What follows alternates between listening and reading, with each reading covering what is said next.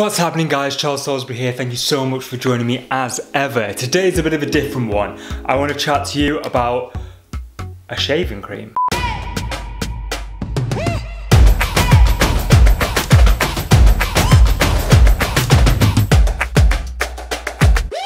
Now, it might sound weird as a hairdresser talking about shaving cream, but I have done my barbering courses and I do wet shave as well myself, and I just wanted to say that I've actually found something that is fantastic.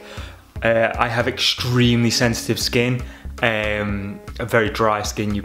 Like I say, I wet shave with a razor, and I find this fantastic.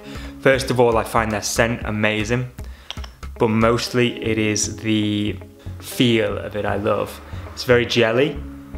What that means is you can see, it's completely disappeared in my hands. What that means is you can see very easily where you've shaved, where you've missed. The razor glides over it. It does foam up a tiny bit if you get your brush into it. Added to that, it is vegan, it's GMO free, their product is totally recyclable. They're an Austrian brand. I came across them, I first of all came about it from their moisturiser, and then I got their shaving cream and their deodorant. Their moisturiser, I've since found better ones. I don't really talk too much about this channel about skincare, but if you'd like me to discuss a little bit more about what I use on my skin, I mean, it's not that great, but I can do. This was more the hair removal side, so there is a link there somewhere. So yes, I do use their deodorant and I do use their shaving cream, which I find fantastic. So yeah, moisturiser, okay, if it works for you, it's great, but it didn't work for me. Like I say, I have very dry skin, so I needed bio oil. Actually, I just put bio oil on my face each day.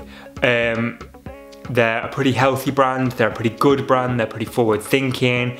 I'm a big fan of this. Something a bit more natural or vegan, just because I think we should be moving that way anyway. I personally am not vegan, but I use a lot of vegan products because I think, well, cutting down is better than not cutting down. So yes, I'm very excited by talking about this, and like I say, they've not paid me, they don't even know I'm doing this video.